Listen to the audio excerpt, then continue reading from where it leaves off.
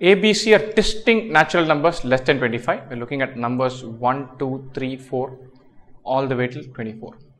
What is the maximum possible value of modulus of A minus B plus modulus of B minus C minus modulus of C minus A? Remember, this is minus, not all plus. Right? What is the maximum possible value of this? Right? Now, before we do this, let's explore a very simple idea. Right?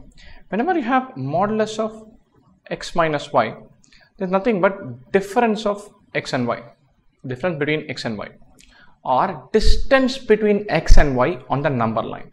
And very simple idea, just capturing this digitally.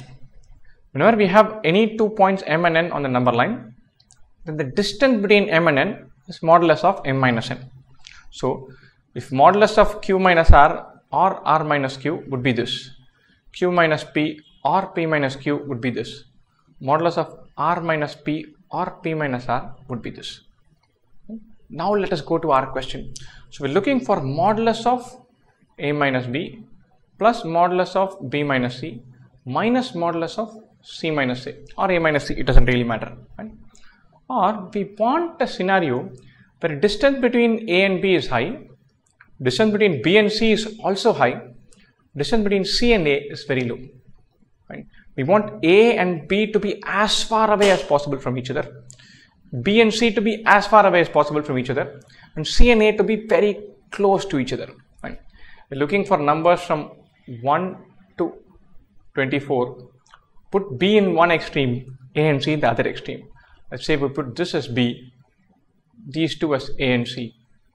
So, modulus of a minus b would be 23, modulus of b minus c would be 22, modulus of a minus c would be 1, 23 plus 22 minus 1, this is 44.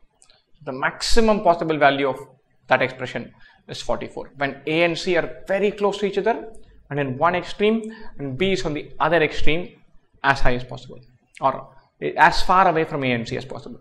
You could have the same thing with b as 1 and a and c as 23, 24. The answer would remain the same. We're talking about distances. The modulus makes sure that we don't have to worry about which end you're thinking about. It's a wonderful question to play with that idea. Modulus of a minus b is the distance between a and b on the number line. Once you crack that, then you're saying two distances should be very high, one distance should be very small. Play with that and then you're through.